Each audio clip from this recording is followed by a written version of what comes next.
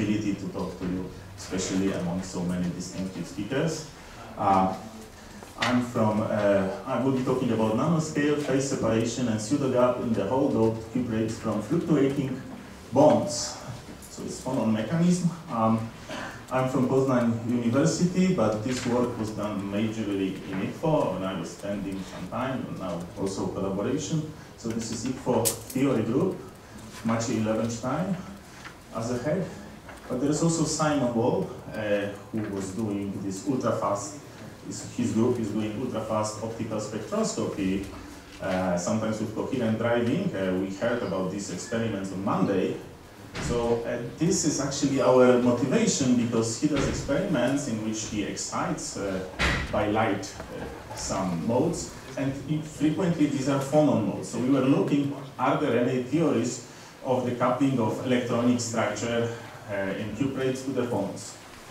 And there are also Polish collaborators, and especially Ravi Chajlani, who's one of the main investigators.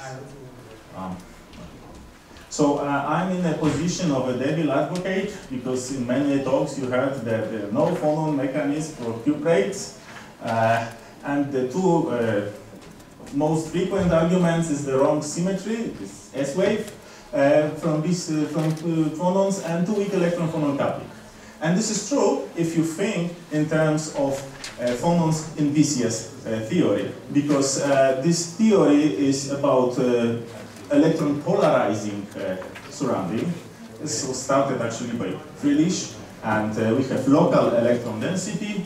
I will go into details because this is cool. We have local electron density, and it's coupled to the potential of the ions. Now you take equilibrium position and you expand with small deviation. And what you get the typical electron-phonon coupling, which is linear with the phonon operators.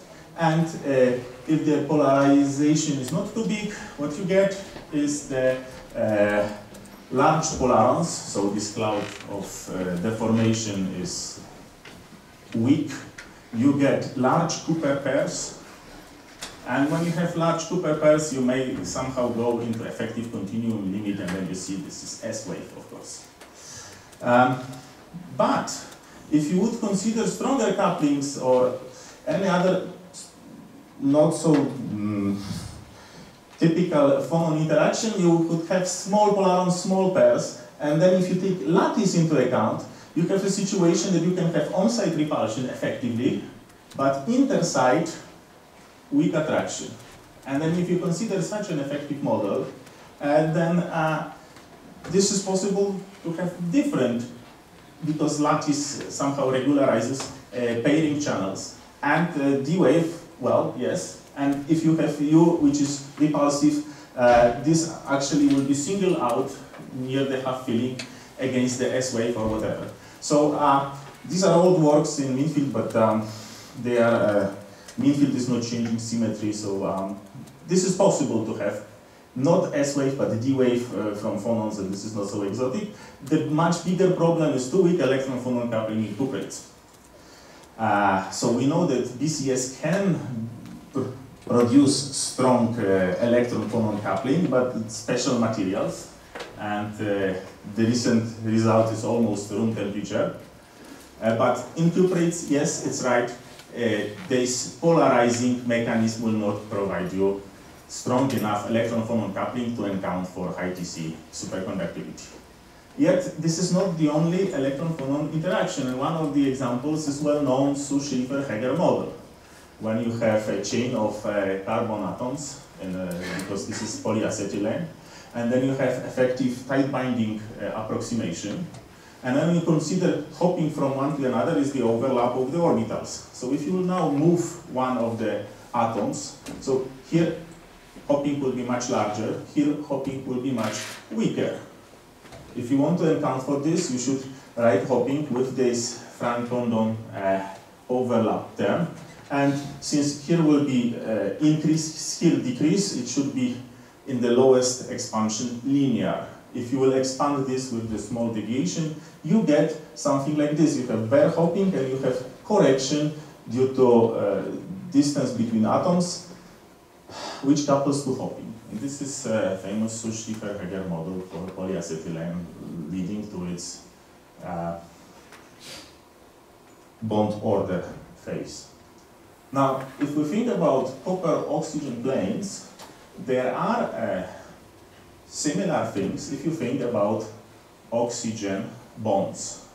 Because, again, this is a tight-binding model, and the hopping from the copper to copper goes to this orbital. And if one considers perpendicular oscillations of such oxygen bond, perpendicular to the bond, well, any null deviation should lead to increased distance and reduced hopping. So this Frank-Condon term would be like this, would be squared in phonon operators, and the effective model expanded would be like this. And why this? Well, we see that actually the oxygen bonds do buckle in several copper oxide plane materials. There are also another experimental indications that these bonds and their oscillations may be important for properties of cuprates.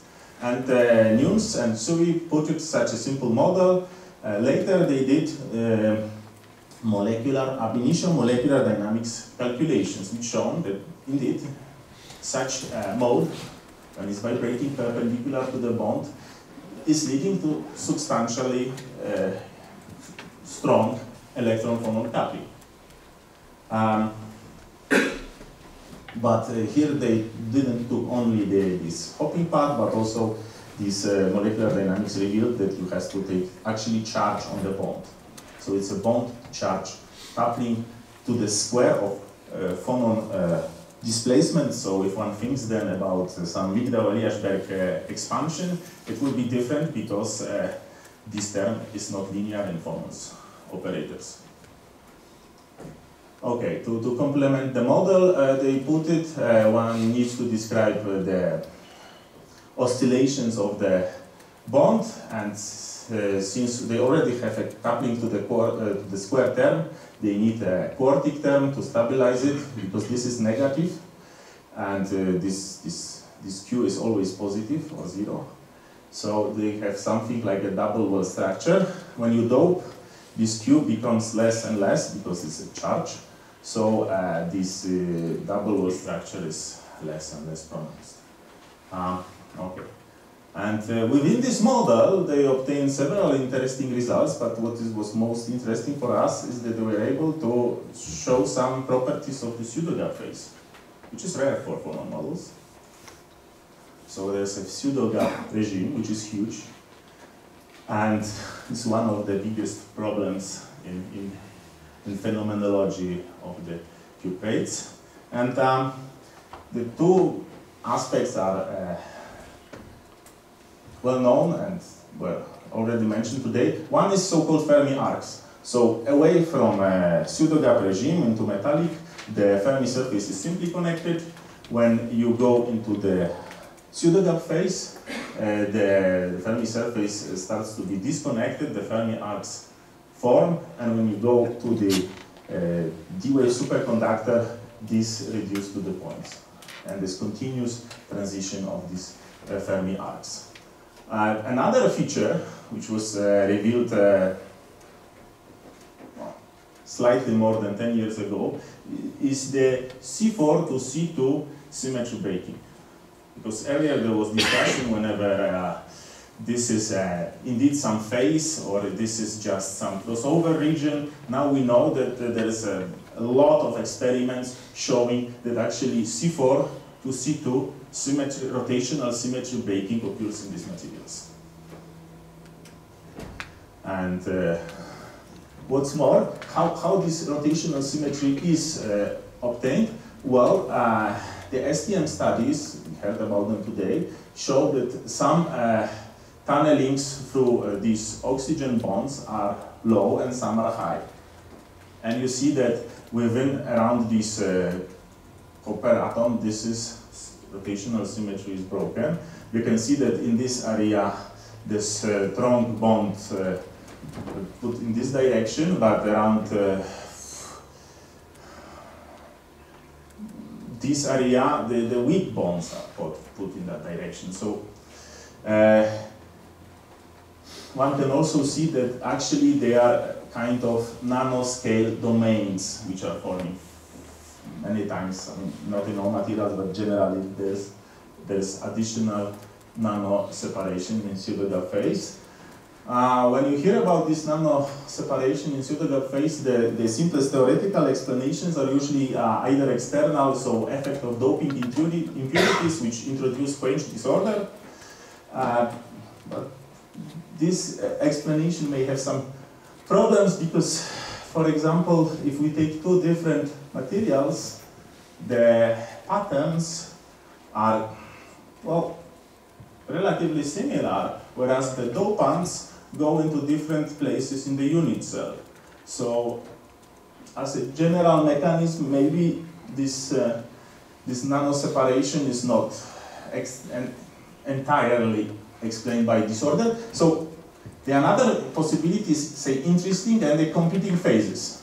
But if you think about competing phases, so today we heard about the density wave accompanying pair density wave. This accompanying phase is not competing because it's coexisting. But if we have competing phase, which should lead to nano phase separation, then the question is, if it's competing, maybe it brings another energy scale, maybe it opens another gap. But we see that Fermi arcs through all the pseudogap evolve continuously to the Fermi surface of the superconductor, and there is no additional gap seen in the pseudogap. So this explanation is not also have some problems, and we found additional explanation in the model we are studying. It's intrinsic instability driven by phonons. So how the approach was done in Nunes' paper? Well, they studied superconductivity and they studied pseudogap. We focus on the pseudogap because from our point of view it's most interesting. And for the pseudogap, they don't need the dynamical effects of the phonon pairing. What they were considering is simply static bond order. So they decoupled this in a mean-field manner, and this is reasonable because we are talking about phonons and electrons. Phonons are much slower, so this is not like Hartree-Fock brutal decoupling. This means that some part of this Q will get this average, and this will renormalize hopping. On the other hand, this term will renormalize the phonon oscillators. And they assumed homogeneous ansatz. So the bonds in x direction are buckled differently than the bonds in y direction with different strength. And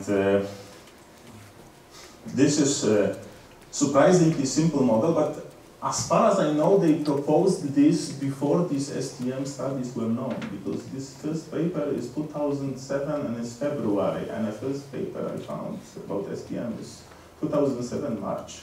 So it's amazing that they proposed something which brings C4 to C2 symmetry and on the oxygen bonds before it was a hot topic.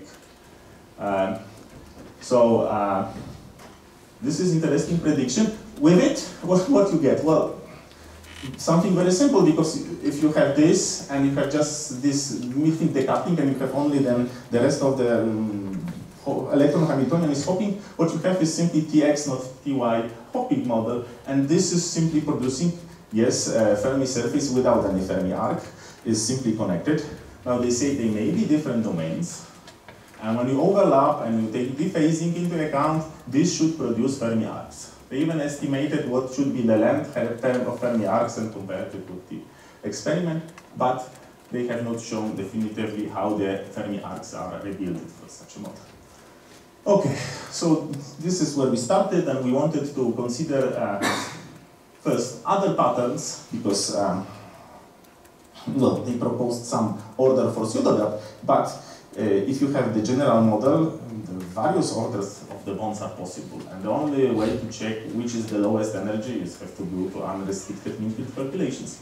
Another thing we wanted to study is study of electron-electron correlations, because pseudogap phase extends to the strongly correlated regime, and then the effects of the local interactions have to be taken, and we wanted explicitly. And what we found, So this is recreation of the restricted calculations. Okay, the continuous lines. And this is this order which defines how much x and y bonds are differing. But when we went to unrestricted calculations, we found that the system separates, and this is charge here plotted. So we have huge charge imbalance in the system, and actually if you wait long enough, this is very slow dynamics in the self-consistent calculations, you will see that actually it will divide such that on the one hand you will have one blob, on the other another. And this is completely unphysical. It cannot be, because if this is macroscopic charge separation, any long-range Coulomb forces would not allow for that. So the model is intrinsically unstable, and if you look back, it can be seen even with these restricted calculations, because there's negative slope of the compressibility. It's negative because here we have doping and not density, so going up means actually negative slope. So it's necessary to add Coulomb interactions in our model, which will stabilize the charge. And then we did exact diagonalization study. So this is U0, and you see large charge fluctuations on the sides and on the bonds. Large charge on the bond, very low charge. No, opposite, sorry. Large charge, very low charge, almost zero. Now we added how we do exact diagonalization for the free by field cluster, and we treated electron-phonon interaction within mean field way, but electron-electron interaction, Hubbard interaction exactly. And we've seen that when you introduce U, which is reasonable for cuprates, these large fluctuations are contained. There is no problem anymore, but you have to work with it.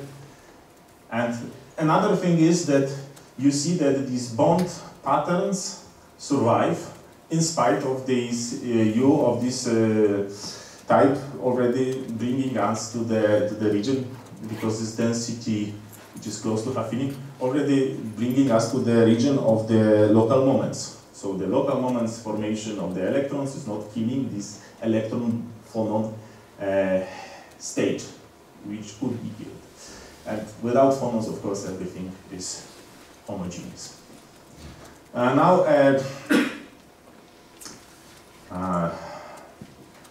we have to deal with fluctuating bond model plus U, and this is very difficult, of course, because Hubbard U immediately is very difficult. We did Hartree-Fock approach, and what we see that is density for U0 is, of course, macro phase separation, but when you go to the right range of U's, it is stabilized again. Now, the long-term dynamics doesn't show any more phase separation, so it's kind of nano phase separation. There are some patches of the under density here. But the problem is that now we don't see the pseudogap phase, because in the Hartree-Fock approximation for such U, everything is killed for this density, for this doping, everything is killed by Hartree-Fock prediction for antiferromagnetism. Hartree-Fock blows up antiferromagnetism. So we see actually large domains of antiferromagnetic order, not pseudogap. We could push our pseudogap calculations away from this antiferromagnetic regime by cheating with the numbers.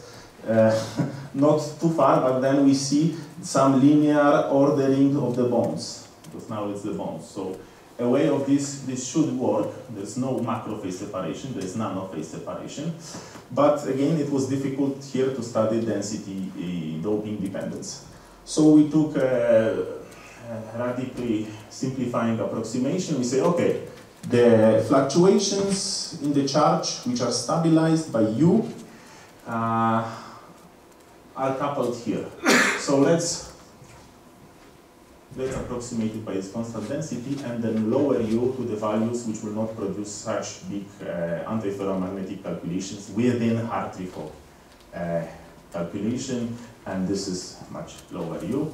And with that, we call it residual interaction model, because there are scattering of the electrons to the phonons, but not directly to do so much charge, because we say the majority of the U stabilizes this charge. And we leave the rest of the U, which is producing antiferromagnetic correlations, but within Hartree-Fock, within the acceptable density regime.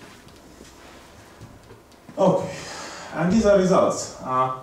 this pseudogap-like order is following similarly what we had in the before for this simple unstable model, and we see a nanophase separation, no, maybe too regular, but still we see a nanophase separation in the bonds and some bond order. And this is intrinsic property of the interplay of the electron correlations or the stabilizing and phonons trying to introduce nanoscale density fluctuations. What we see? We change doping, so doping is now that direction, and we see this change. Now here the order at this temperature is very weak, so you probably barely see the differences between bonds X and Y. But there is, and it's very weak, and there's one huge domain, so we reconstruct the Fermi surface. We see Fermi arcs. We see Fermi arcs as we increase doping, they are enlarging. And finally, when the order dies, we go back to simply connected lattice Fermi surface. And today we heard about this study, which did exactly study how these things change with the doping. I'm not claiming this is the same, but they see changes in the distribution of these domains, and more importantly, they see this closing of the Fermi surface. So this is what we get from such a simple model. We also look for the temperature effects.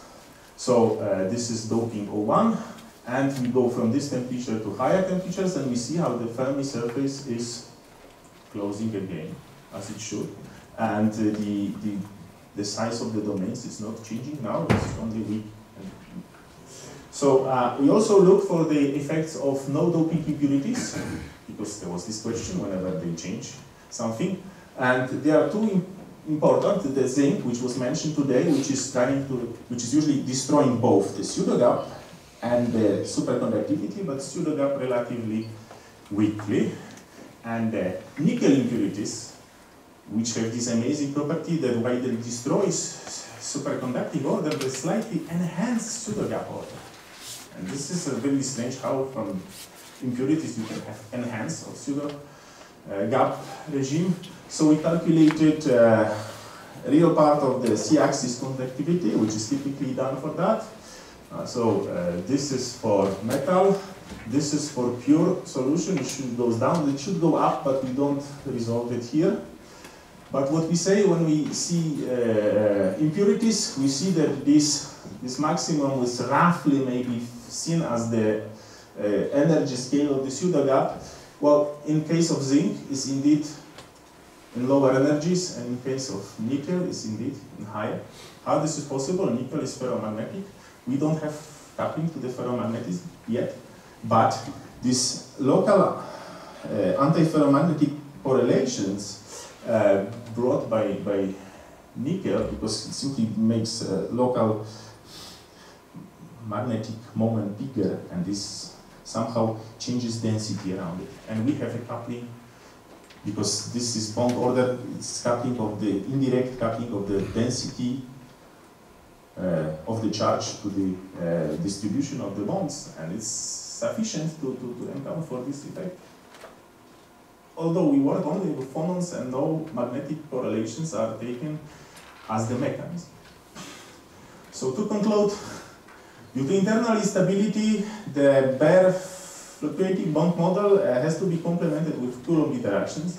Then the whole problem becomes really difficult because one has electronic correlations and phonons. Luckily, in this model, the pseudogap doesn't occur through electron, some intricate, delicate correlations. It occurs through bonds in phonons, and the electron correlations just stabilize it.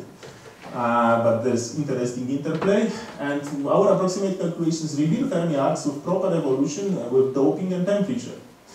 And now I would like to take the conservative approach, and we say at the end something like that. Usually, when you see some nematic order, there is a coupling to some phonons, because there are some structural changes in mathematics. Usually these phonons are thought as non-important because this structural change is very close to these other phases. Now, In cuprates, this pseudogap phase extends very far from superconductivity and very far from antiferromagnetic order area. And maybe there, the oxygen bond phonons do play some role. I don't say it's definitive, but they may provide, for example, mechanisms for this domain forming. And maybe this, indeed, the phonons' impact on pseudogap phenomenology of cuprates is not quite that yet. With that, thank you very much for your attention.